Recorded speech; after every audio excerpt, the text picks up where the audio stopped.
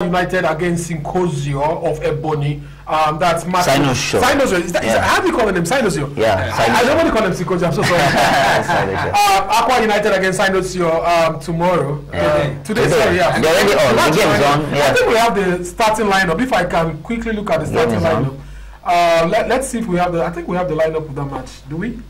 No, we don't have it here.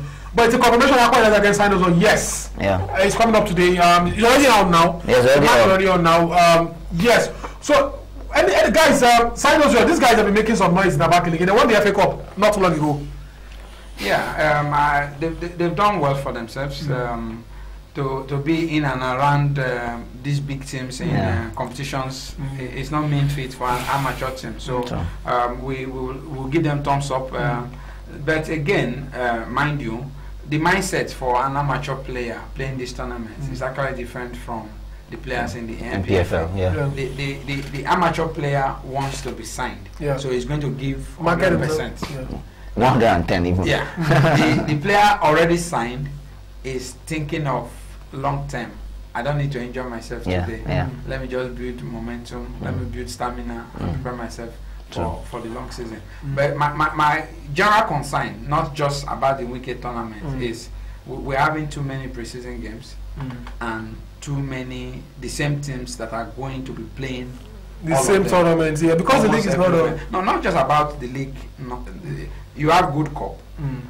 Virtually half of these teams here will be going to Kwara State, Ilorin for that. You have Masari already going. You have Igbazu Cup. You have the one in Ogun State, Abiodun. Now, if you look at this team, it's almost the same set of teams that are playing. Now, the season has not started. Are we not thinking of burnout of these players before the season eventually starts? As it is, Nigerian League may not even start January. I hope we are wrong. Because there's nothing on ground. I don't know. We're in November. You know, teams are not even started outside for the preseason. You know, this is Nigeria, where a lot of things happen. You cannot just. For me, I don't actually know what to say until we see it really starts up, because there are people you believe that who are in charge of this, who are supposed to push the right buttons and know actually how this football should be properly run. But surprisingly, you find a lot of people wanting. A few weeks ago, the Ghanaian FA released fixtures, 34 matches for the season, with dates, with venues. 34 matches for the Ghanaian league. Now, the supporter of Ashanti Kotoko now can actually plan himself with those dates and say, okay, I'm going to watch the game against As of Oak, or I'm going to watch the game against Legon. But there are no matches. No, I'm just saying in an ideal environment. Now, a few weeks ago, we were told the league is supposed to start on 14th. Yes. Today is 7th. 1 week time, no dates. No plan, no talks. Now, a few weeks ago, they did another meeting, LMC and the clubs. The clubs are asking for their share of the palliative money before you can even start talking about it. Yeah. Now, the continental teams are due to start their games on the last weekend in November.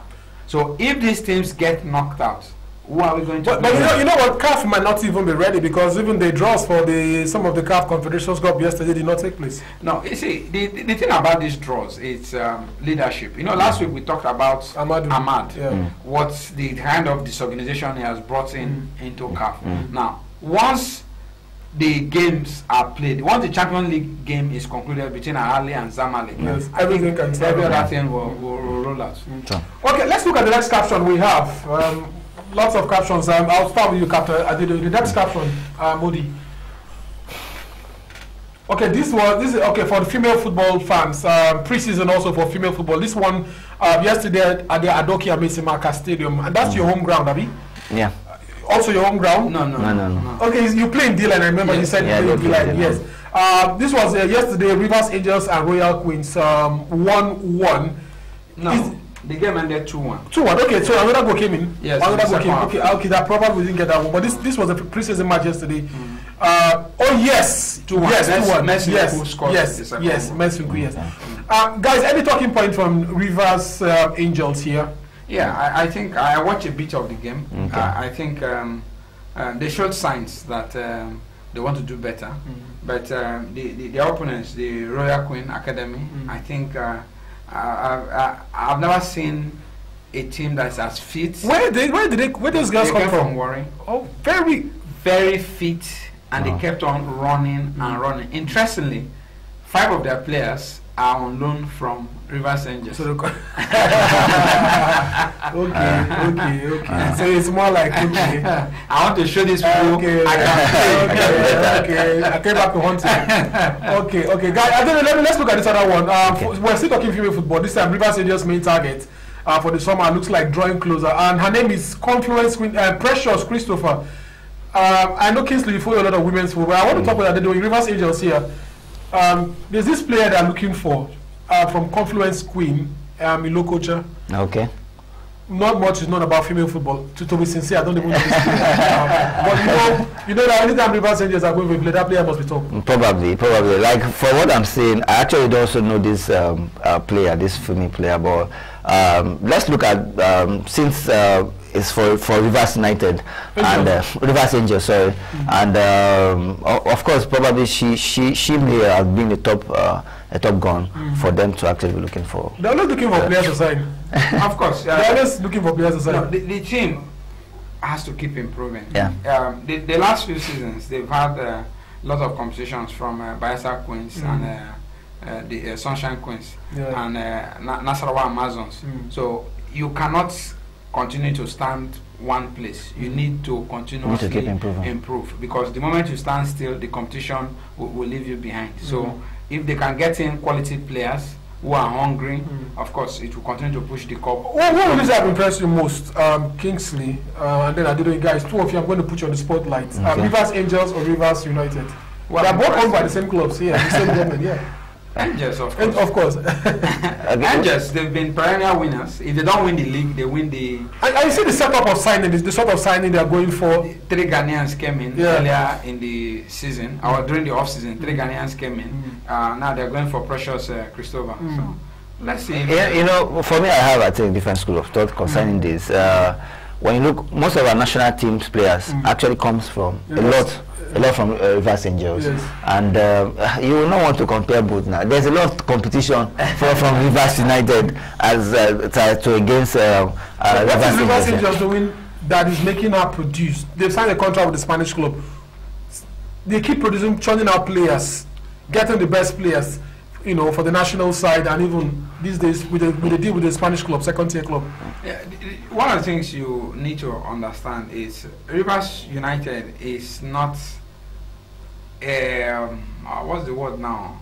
If we want to call big teams in Nigeria, we're going to talk Enyimba, we're going to talk Kano Pillars, Rangers, then possibly the next generation, Rivers United. But okay, let's look at budget. Yeah. With the budget, there should be a big team in Nigeria. With the budget they have on paper.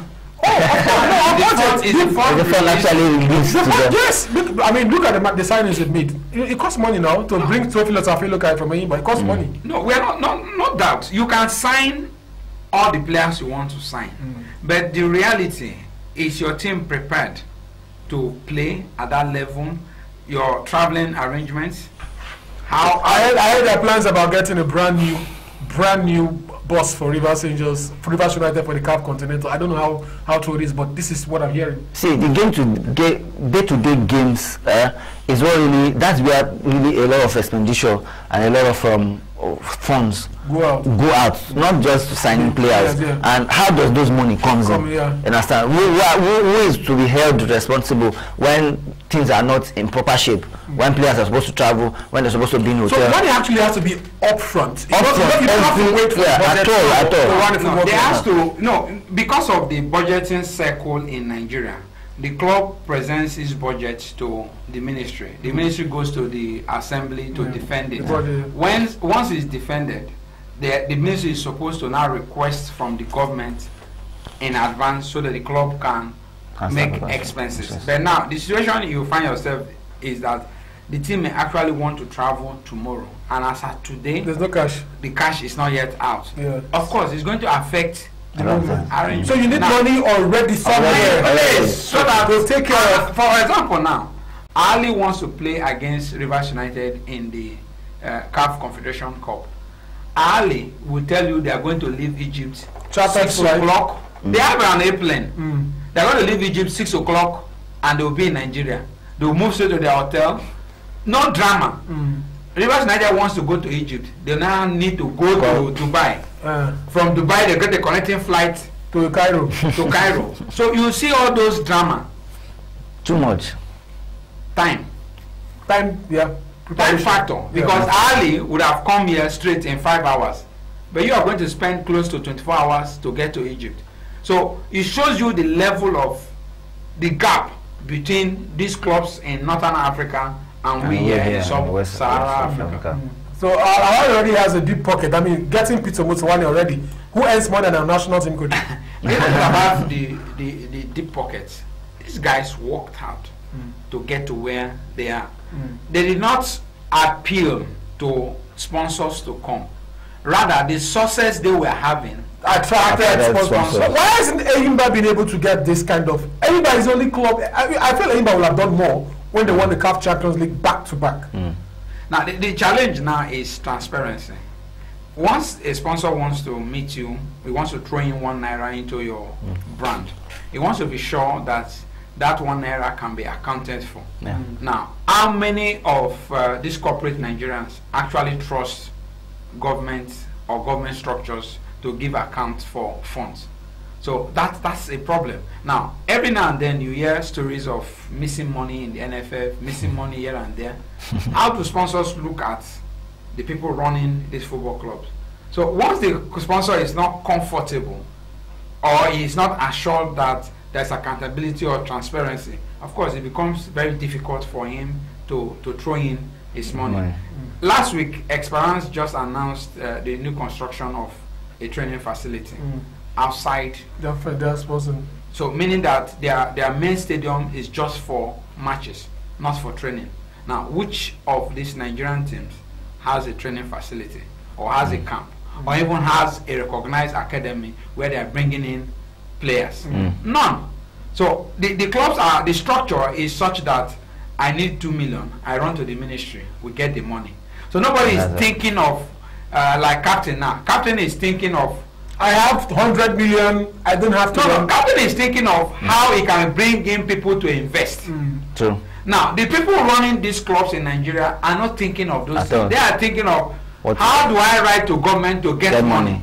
So there are two different things. Now, Ali, the Egyptian government is not going to give Ali ₦1. Yeah, it's a private club. It's a business club. They have shareholders. Once they are not comfortable with any decision taken by the management, they can pass a vote of no confidence. Barcelona recently changed their president. But here now, if I am in the good books of those in power, of course I can stay in the position forever and do all the do all that. Nothing will happen to me. Okay, let's move to the next one. Lobby Stars played on Sunday. The next story, Lobby Stars. The next caption. They will play in their second match. I think their second match. They beat Rivers United yesterday. So they'll play Aqua United on Sunday. Let's look at the next caption. Odi. Yes, confirmation. Lobby Stars will be up against Aqua United for their second game on Sunday, November 20. I'm going to watch out this match. Lobby and Aqua. In fact, when we are done here, because Aqua is playing now with Sino Shaw. I was speaking with Boboye. Kenny Boboye, and although he was just preparing for the match, so we couldn't talk much. He said after the match we'll talk. I love his philosophy of game, which is kind of philosophy we also operate in Wibos Football Club. I think I'll be rooting for Aqua United. You know what? Kennedy did something in Plateau United. Is it the right man for Lobby Stars? No, for Aqua. Sorry. Time will reveal. Because we've seen that he can actually do some job for teams, but is the staying power. That's the challenge. We saw him start brilliantly at Abia Warriors. By the second stanza, there were issues. We saw him start brilliantly at Sunshine. Second stanza, there were issues. We saw him win the league with Plateau. By the second season, had issues. So he came on a rescue mission last season in Aqua. So this is actually his first full season. So we need to give him time to see what he can actually bring to the table. All right, guys, we'll take your calls very soon. Our number will be on your TV screen very, very shortly. Let's take some music from football clips, and when we come back, the guy is still in the house, Olisa is still in the house, Adedo is still in the house, and we'd like to hear your thoughts on any of the stories.